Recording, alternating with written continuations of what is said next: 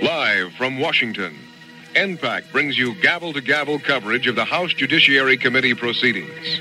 Tonight, impeachment debate, July 24th, 1974. Here is NPAC correspondent Jim Lehrer. Good evening. July 24, 1974. Another one of those days of history to save the front page of your newspaper to remember what you had for lunch.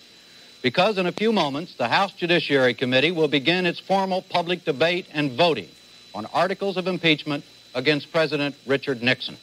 Only the second time in the nation's 200 years that any move against a president has gotten this far has been this serious. And if that wasn't enough in itself, it comes tonight in an atmosphere punctuated by a ruling earlier today from the U.S. Supreme Court ordering the president to turn over evidence to a federal district court. The vote by the High Court was 8-0. And just a few moments ago, President Nixon said through his attorney that he would comply fully with the Supreme Court's ruling to surrender 64 Watergate tapes and documents to Judge John Sirica here in Washington. James St. Clair read a statement from the Western White House saying that the president was, quote, of course, disappointed, end quote, with the court's ruling.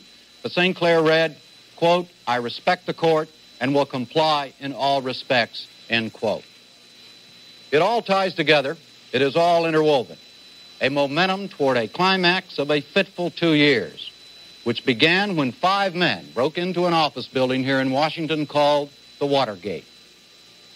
I'm Paul Duke. Beginning tonight and continuing for the next several days, Jim and I in the PBS system will be bringing you gavel-to-gavel coverage of the historic proceedings now taking place before the House Judiciary Committee.